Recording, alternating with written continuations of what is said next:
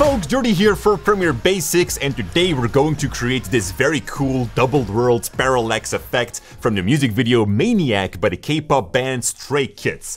I know, K-pop is back. The first thing we're gonna need is a low angle shot of a building or a city. Very important is that you have enough sky above the buildings. This room is needed to place the other city shot on top, and that is going to be an aerial shot of a city. I found something on Storyblocks, because flying with a drone over a city is just not so convenient. Now, inside Adobe Premiere Pro, I'm going to place the city drone shot on video track 1, and on top goes the low angle shot. Now, with that top clip selected, head over to the effects controls, opacity, and pick the pen tool to draw a mask around the building. Now, it doesn't have to be super precise, but do try your best. When done, the bottom clip will reveal. Search for the vertical flip effect in the effects library and drag that to the bottom clip, flipping it upside down. And now it's just a matter of dragging it to the right position, and bada bim bada boom, that's already half of the effect. We've got a double world. Now, if you don't have a building shot like I do, you can always use a heavily feathered mask in the sky to blend between two clips. The workflow is the same. Next up will be the color matching of the two shots. My top city is quite teal and orange, so I'm going to match my bottom part of the shot. With the telemetry panel, I head over to the color wheels to add some blue or teal in the shadows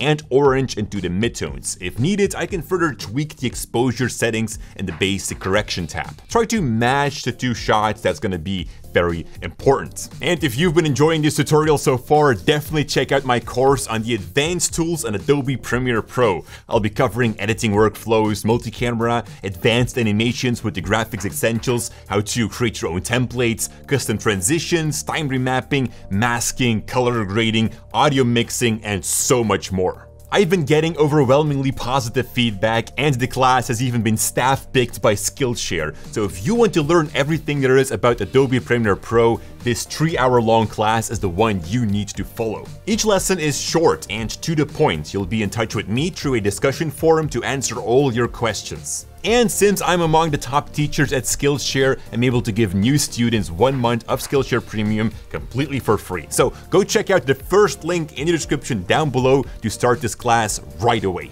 And that was a shameless plug. Now let's go back to the double world. Let's place some floating cars in the sky as seen in the original. I have this picture of a car with a transparent background, which I drag into the timeline on top of everything. Then search for the basic 3D effect and add it to the car image. With the distance to image setting, you can push the car far away, making it small. Then I'm going to start animation for the swivel and the tilt. Go further in time and change their values a little bit.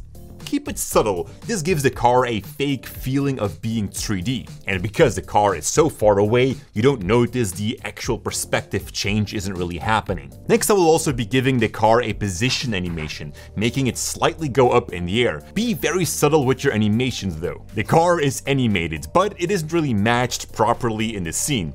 First thing, lower the opacity to around 80%, and this will fade it a little bit better with the background. Next, add a Gaussian blur effect and increase the blurriness a tiny bit. Distant objects shouldn't be too sharp. And if needed, let's use Lumetri to do the last color matching. Again, you might want to introduce that teal and orange as we've done before. Now, you want to put some more cars in there. The process is exactly the same. Just make sure that you have a slightly different animation for every car, making them more random. And look at that! We have our world, we have our floating cars. Now let's add also those blue energy cracks in the sky, just as in a music video. I'm gonna need a stock clip of some cracks, which I again got from Storyblocks. By the way, I'm gonna leave a link to the library in the description down below. Really awesome, check it out. This is a transparent PNG, so I can instantly go ahead and place it on top in a timeline and look for the tint effect. Add that to your image. You want to change the color of the blacks to blue. Next, look for the VR glow effect and add it to the image. Play around with the settings to get a soft, natural glow. Finally, change the blending mode of the entire image to add,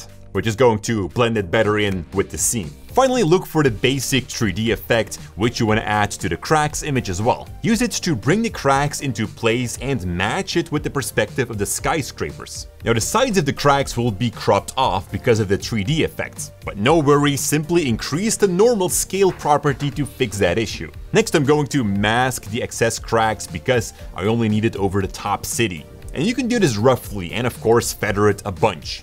And that's it! That's how you can make an upside down parallax world effect, either with or without the crack's energy. That is up to you. Now make sure to hit that like button super hard to support the channel, as that will help in the YouTube algorithm. Thank you so much for watching, guys. I hope you learned something new today, and as always, stay creative. Now, check out the video or the playlist here on my left to see more really cool effects videos, and if you want to subscribe to the channel to see us every single Wednesday, well, then click the subscribe button down there. Alright, bye.